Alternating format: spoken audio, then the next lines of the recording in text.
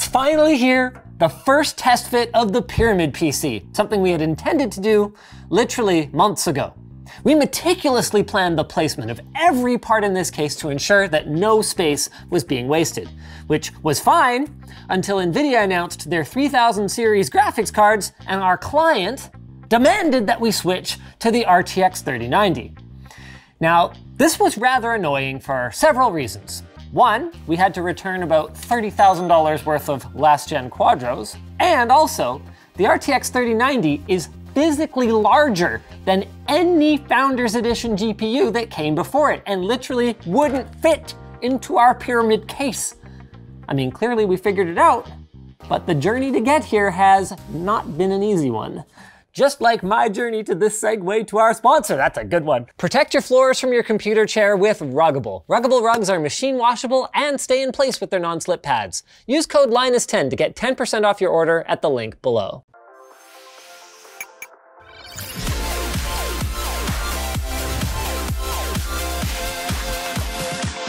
Well, you hopefully just saw an intro with a mostly assembled Pyramid PC, although we're very far from it right now. As you can probably tell, the workshop's mostly gone, so everything needs to be out of here by Monday. It's currently Thursday, and I still have a lot to do. It's gonna be awesome. Like, there's gonna be construction. We're finally gonna be able to use this big guy here and like the sandblaster, but anyway, it's not gonna be very easy getting that all done by Tuesday. So yeah, do you wanna look at what we have to do? Yeah. Wow, that looks awesome though. Our terrible customer is gonna love this. Yeah, it's something else. The biggest thing we have to do are create these side panels here. It's not gonna be super easy. I did these super cool fill patterns where it just automatically generates a bunch of holes for you. It's gonna take a while. Oh, and we're gonna do it twice. Yeah, we're gonna do that one twice. But that's fine, because we can just put them on top of each other and go right through both of them, right? No, we're gonna do it twice. Yeah, no, okay, fine. Why is there a gigantic red button? Oh, the gigantic red button. So it's going to say overclock in really big letters across the bottom, but when you actually press it, it's just... This thing is gonna glow like a beacon. Did you see what we're using for RGB in it? I did. Yeah, we're using these two Astera Helios tubes. There. Oh, it's gonna be so awesome. Okay. It's gonna kick off a lot of heat into the machine. They're only like 27 watts each. Really? I checked, yeah, I was kind of concerned about that. Okay. I guess we just do it now. Yeah, it's ready to go, for better or for worse.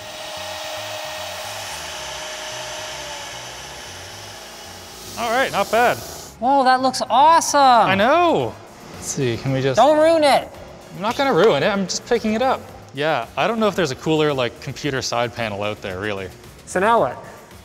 Well, this needs to get attached to that. Right, somehow. So we need to make 5 standoffs for every single one of these. I've already been doing it a bit, but you get to make one of them.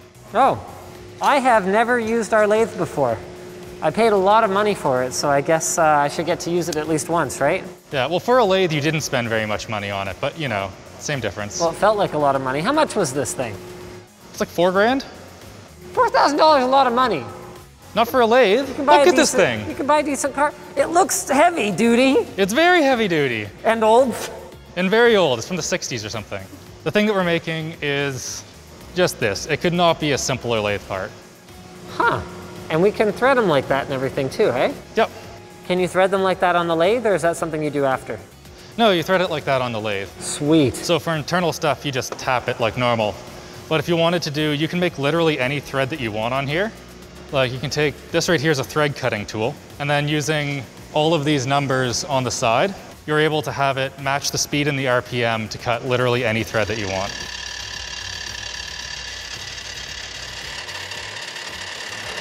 All right, that's about an inch. Supposed to smoke? Yeah, that's fine. Okay.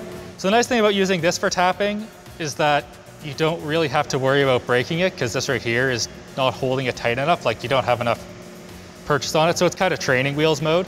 Now just turn it on and thread it in, nice and slow. That's neat. Well, these are the last scraps of our workshop over here. There's, you know, nothing left. It's all gone because construction's gonna be happening here tomorrow. All of our machines are just out of commission for the next 2 months over here, but it's fine because I got everything done that I needed to over here and built a new workshop. This is what we're working with for the next 2 months. So we've got like welder, laser cutter, bench grinder. I don't know, it's actually kind of nice. The sound's probably way better. There's just so much crap in here that you don't have, you know, all of the reverb. I actually kind of like it. It's nice and homey. Everything that you need is just right here, and everything for the Pyramid PC is ready to be put on. Wow, this is a lot of progress. The panels look absolutely fantastic. My standoff is definitely the best one. Oh yeah, it's probably one of these. Yeah, oh well. I tried. These GPUs, if you kind of look at where they're placed. They're a little high. Yeah, they're a little bit high.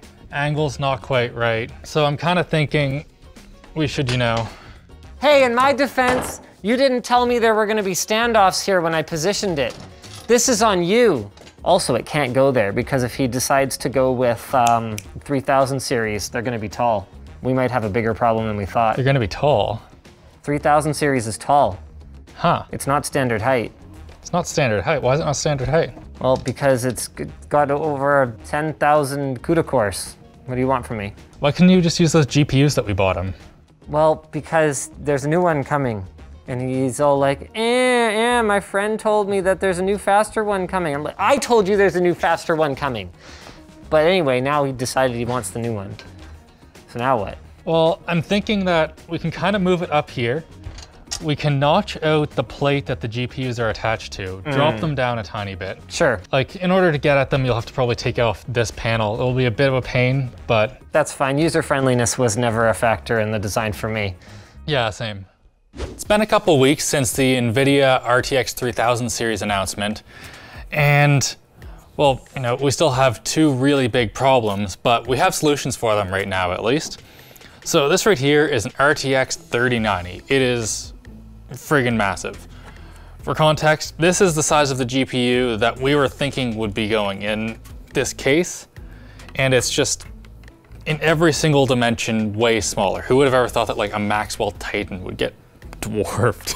So we're going to have to cut out the GPU mount, place it back in a completely new position, and kind of redo the PCIe risers to, you know, accommodate these absolute beasts. That's not a huge deal, but at the same time, these things draw just way too much power, like way more than they deserve to, really. So when we have two of them in SLI along with the Threadripper, I'm genuinely concerned that the 1300 watt power supply that we have in this won't be enough.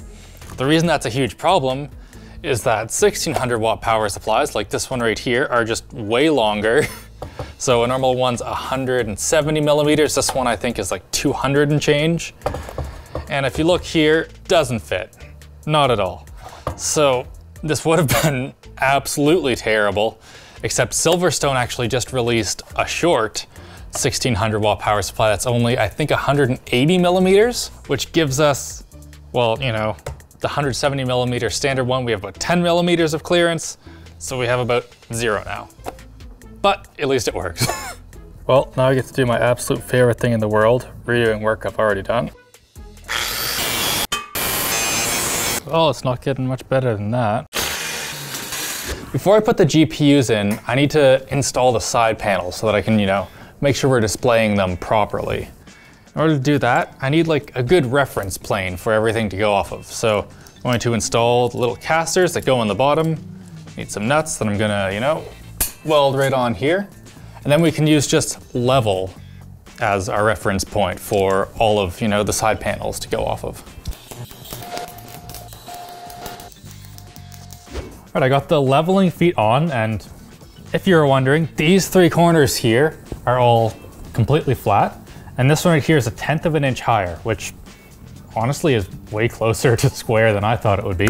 And we've got the side panels on here finally, and we can look at what it's actually going to be like. The whole thing's kind of scary, if I'm honest. Like it's a pretty intimidating machine. But anyway, finally going to get to attach the side panels. So I have to tack on these little spacers here and just slowly massage the whole thing so that everything is just nice and square and perfect. It's you know, what's gonna really make it look nice and good.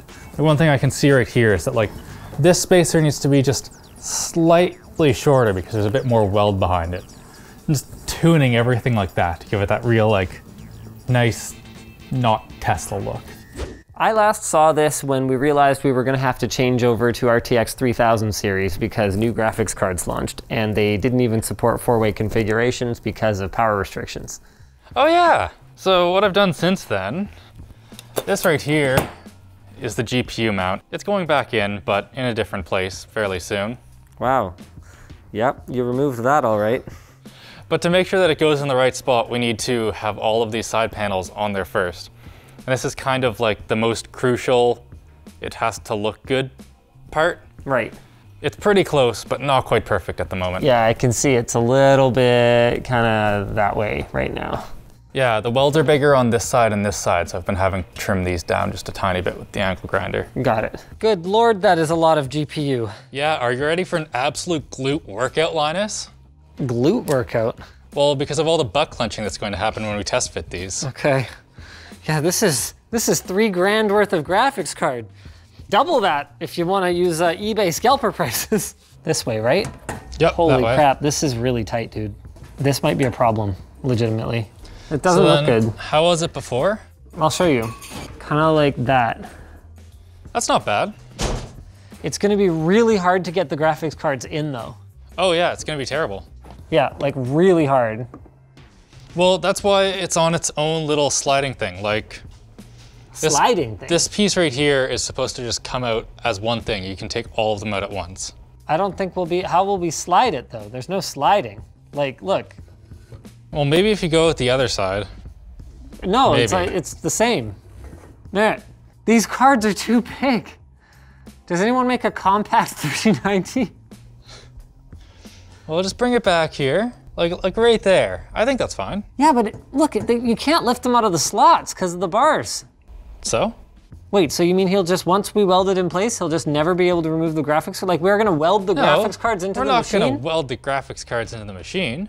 Because that's what it sounds like you're suggesting. No, we can just take the power supply. Oh, wait, no, we can't. No, we can't. We could shave off some of the mounting plate. Yeah. Put a big old notch in there. Yeah. Lower the whole thing down about ½ an inch. Yeah. And then it still isn't really gonna fit, but it's gonna fit better than it does right now. Yeah. Okay. So I'm your pair of hands then to hold this in place while you do the real work. Pretty much, yeah. I'm okay with that. I'm also going to be holding it in while you look at it and make sure it looks good. Oh, I see. I actually think it looks pretty good right there. I actually think it looks pretty good right here too. Okay, I'll hold it. You go over there and then take a look. Okay. Eyeballing the all-seeing eye. Ain't bad, actually. Oh, balls. Like, not bad at all. It's pretty close.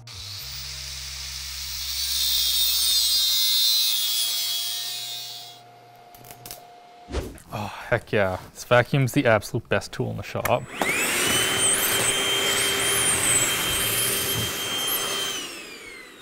It's weird flex, but okay. Let's do it. This is the part where we find out if we can actually build the rig in here and if it's time to powder coat this mess for final assembly. Man, this is a heavy board.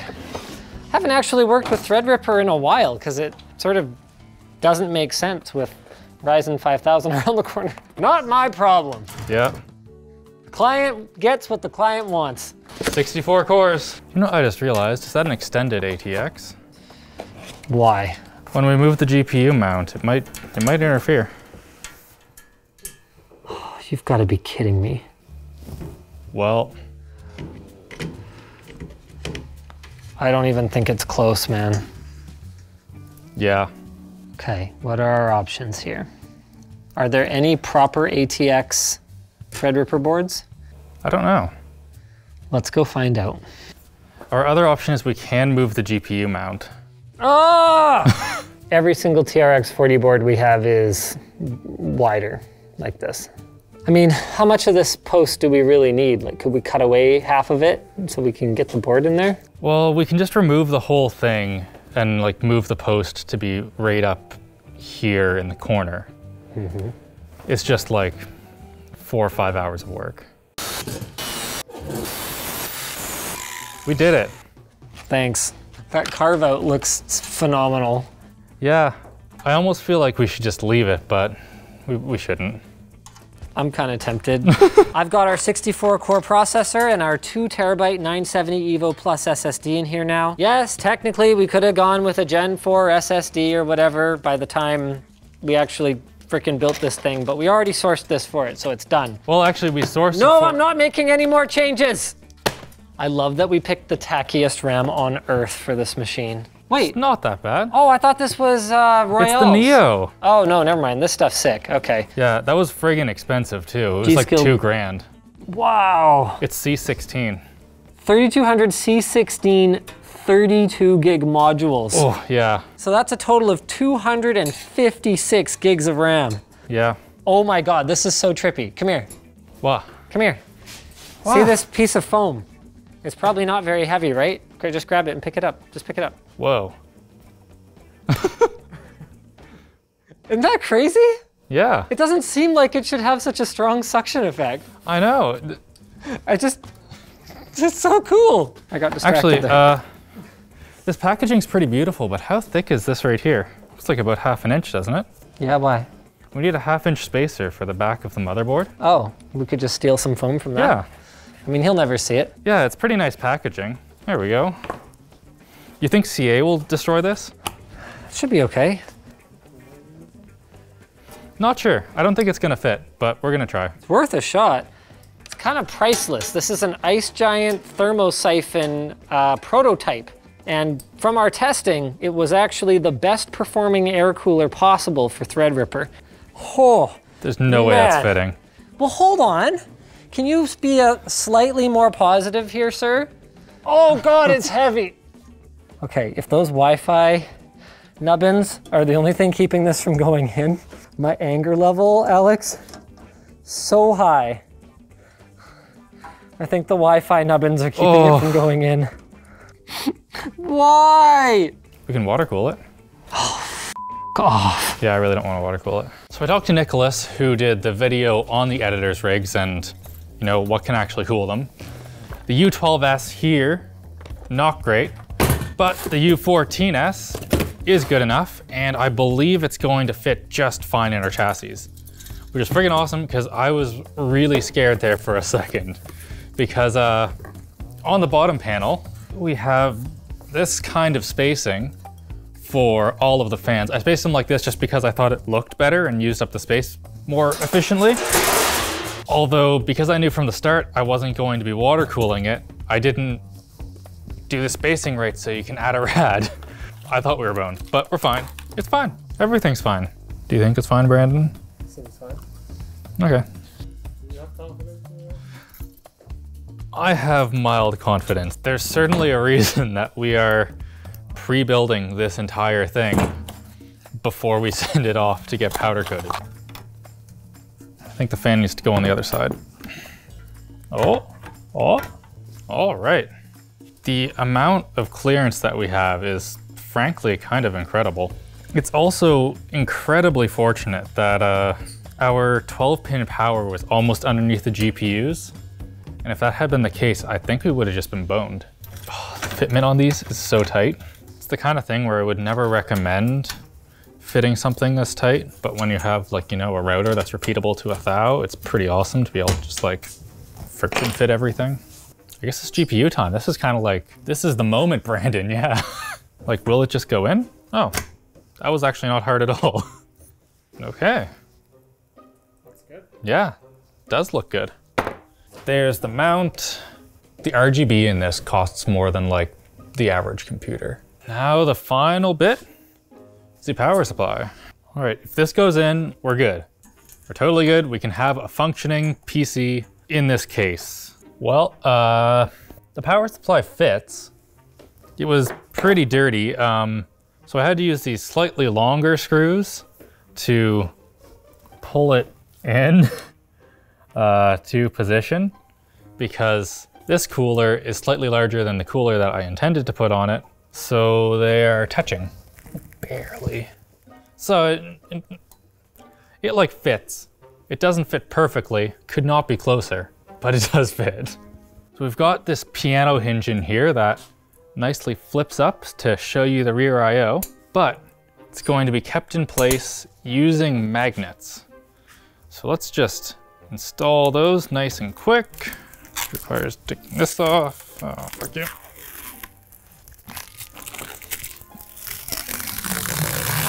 Oh, that's not making it on a satisfying peels list. But anyway, here she is, the Pyramid PC in all of its, I guess, glory. It might not be amazing to build in, but at the end of the day, there's literally nothing like it. Now, you guys might have seen, well, you've definitely sent me it many times, the ASUS, whatever pyramid. There's a couple things that, you know, this does that does not. For one, we've got our frickin' GPUs. We also have the 51.5-degree slant to this, which is exactly what you need if you are the Illuminati. You know, the other one, it's a bit too tall. The overloads would not be happy. But anyway, I think it looks friggin' sweet. And if nothing else, it looks like, well, nothing else on the market. Like, holy crap, look at those GPUs. They're beautiful. Just like the segue to our sponsor. I have no clue who it is. Thanks to Vessi for sponsoring today's video. Vessi footwear is known for being water resistant, lightweight, and breathable. Their dual climate knit material keeps your feet warm during the winter and cool during the summer, and they fit almost any occasion. They're 100% vegan, and you can even get $25 off each pair of shoes using our code LinusTechTips at checkout. So check them out at vessifootwear.com/LinusTechTips. Holy crap, that was an adventure. So thanks for watching, guys. If you want to watch another video, watch the one on the Camino RM. That thing was insane and uses these PCIe extenders in a much more logical way than we did here. Have a great day. See you later.